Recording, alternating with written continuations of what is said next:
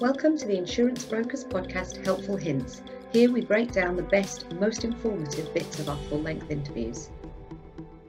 From a customer's point of view, having a scheme-type contract means that there can be benefits in the policy wording outside of normal open market.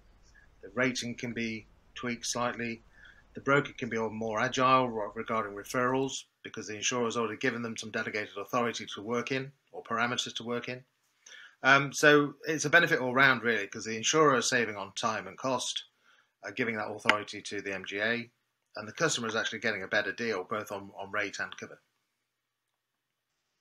But having an IT platform to do all that for you and help you with the MI, help you with the compliance process, having that agility to quote and buy and have a distribution, a slightly different distribution as a broker or an MGA, not just as a direct writer, but as an independent broker, is very valuable.